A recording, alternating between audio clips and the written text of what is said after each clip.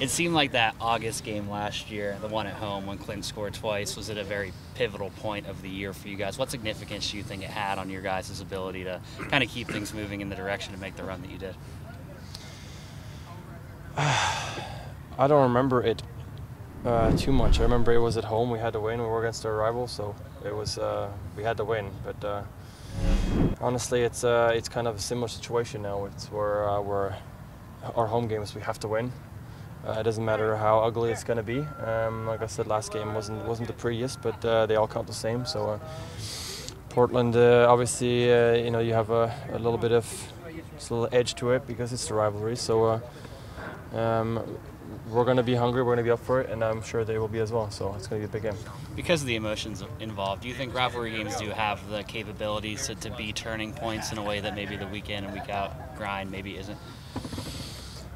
I'd say they shouldn't, but yes, they probably do. Obviously you want to take every opportunity you have to turn the ship around if it's heading the wrong direction, regardless of if you're playing a rival or a regular opponent. But it's just natural for you to, I think, for the teams to get even a bit more feisty. And want to stick it to your rival. I'm sure they're excited because we've won last year. Just as I've mentioned before, when they won the year before, and I felt like it was a chance for us to take it upon ourselves to make sure they don't to knock them off their horse, if you will. And I think they're probably going to be thinking the same thing. So it certainly adds something, and I think it's a good thing. People sometimes get upset when you hear players, coaches, or GMs make comments about how they don't like the opponent's field and other things. But those are real emotions, and I think for rivalries you need to have real emotions. This league is very young, and I think at times maybe rivalries were forced where there isn't anything, and you can clearly see it. But this is definitely one where it's real, and it makes for great derbies, great events. I think it was the 2 games after that one where you guys went to Portland and you went behind 4-0 at half. And the from the halftime of that game onward seemed to be kind of where the season really kind of picked up, or really kind of kicked into gear. What was said at halftime of that game, and is that something you guys think about at all, that kind of being a turning point? Honestly, it's so long ago. At that point, all I remember is pride. Right? You go down to your rival, and you're in a hole already in terms of the standings and the goals you're trying to achieve, and you go down 4-0, whatever it was, in a matter of a few minutes. It's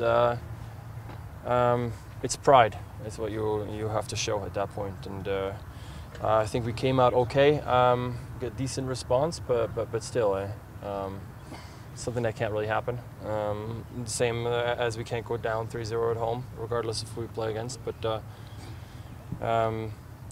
I think so far, the message that we've gotten from our coaches at halftime has always been good. It's been good adjustments. I think we have enough veterans on the team to know, what's unacceptable, and so I don't really recall that being, something that stuck to me. It's just we had to show some heart and some pride after that first half. Rivalry matches sometimes bring players to maybe be a little bit overeager, maybe try a little too hard and not be as disciplined defensively. How can you handle that from your point of view, maybe telling the guys to be a little bit more focused? I wouldn't say that you become too offensive. Maybe you just become a bit too aggressive at times, right? And so that's the danger where you still have to keep your emotions in check and then make sure you don't do anything stupid that will end up costing your team by getting ejected or causing a PK or a silly free kick for that matter. These days set pieces are vital, right? So it's more about keeping these emotions in check. It's good to have them, but sometimes they can boil over. So I think that's maybe one aspect. As a goalkeeper, you always have to keep level-headed and clear-headed. So it's maybe one thing that I can try to convey, a bit of calm throughout the team to make sure that we don't shoot ourselves in the foot and make it a tougher game. Last one here, away from Sounders. Gold Cup is coming up. Have you had any kind of communication with U.S. Soccer?